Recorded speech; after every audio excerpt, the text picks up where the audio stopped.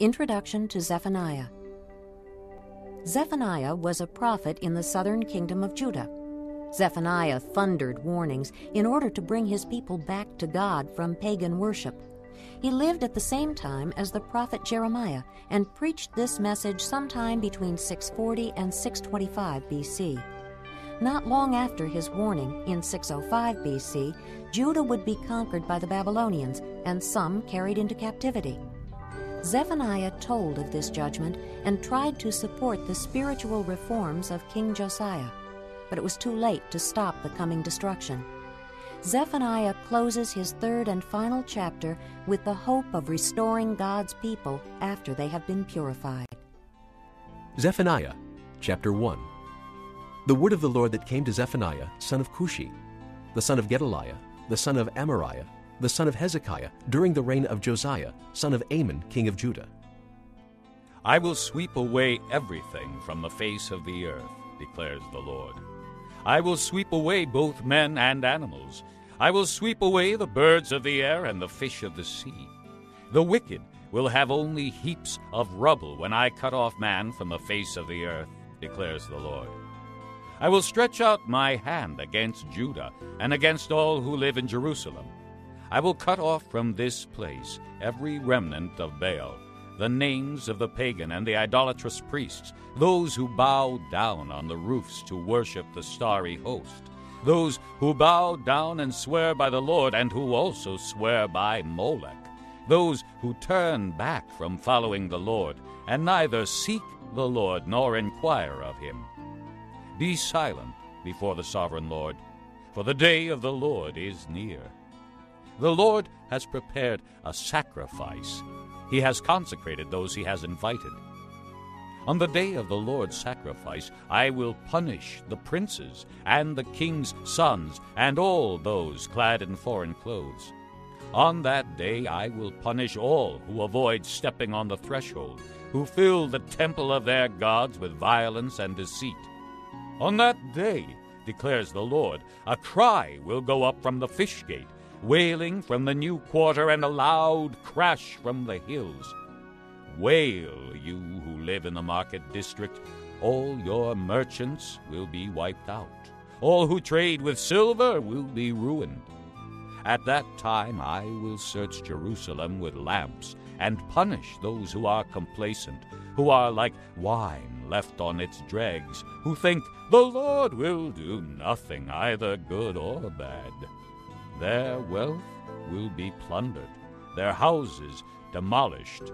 They will build houses but not live in them. They will plant vineyards but not drink the wine.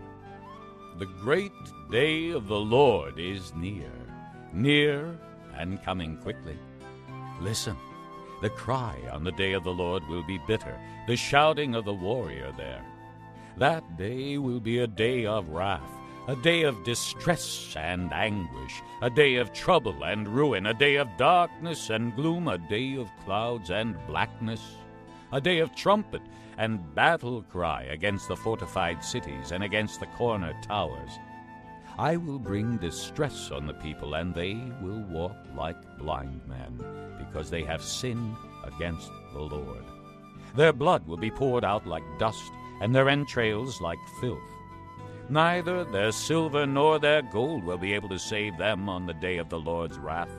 In the fire of his jealousy the whole world will be consumed, for he will make a sudden end of all who live in the earth. Chapter 2. Gather together, O shameful nation, before the appointed time arrives and that day sweeps on like chaff. Before the fierce anger of the Lord comes upon you, before the day of the Lord's wrath comes upon you, seek the Lord, all you humble of the land, you who do what he commands. Seek righteousness, seek humility. Perhaps you will be sheltered on the day of the Lord's anger. Gaza will be abandoned, and Ashkelon left in ruins. At midday, Ashdod will be emptied and Ekron uprooted. Woe to you who live by the sea, O Kerathite people!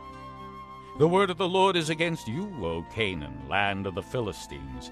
I will destroy you, and none will be left. The land by the sea, where the Kerethites dwell, will be a place for shepherds and sheep pens. It will belong to the remnant of the house of Judah. There they will find pasture. In the evening they will lie down in the houses of Ashkelon. The Lord their God will care for them. He will restore their fortunes. I have heard the insults of Moab and the taunts of the Ammonites, who insulted my people and made threats against their land. Therefore, as surely as I live, declares the Lord Almighty, the God of Israel, surely Moab will become like Sodom, the Ammonites like Gomorrah, a place of weeds and salt pits, a wasteland forever. The remnant of my people will plunder them. The survivors of my nation will inherit their land. This is what they will get in return for their pride, for insulting and mocking the people of the Lord Almighty. The Lord will be awesome to them when he destroys all the gods of the land. The nations on every shore will worship him, every one in its own land. You too, O Cushites, will be slain by my sword. He will stretch out his hand against the north and destroy Assyria, leaving Nineveh utterly desolate and dry as the desert. Flocks and herds will lie down there, creatures of every kind.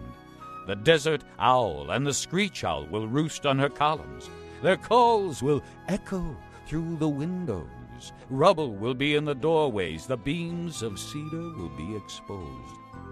This is the carefree city that lived in safety. She said to herself, I am, and there is none besides me. What a ruin she has become, a lair for wild beasts. All who pass by her scoff and shake their fists. Chapter 3. Woe to the city of oppressors, rebellious and defiled. She obeys no one. She accepts no correction. She does not trust in the Lord. She does not draw near to her God. Her officials are roaring lions. Her rulers are evening wolves who leave nothing for the morning. Her prophets are arrogant. They are treacherous men. Her priests profane the sanctuary and do violence to the law. The Lord within her is righteous. He does no wrong.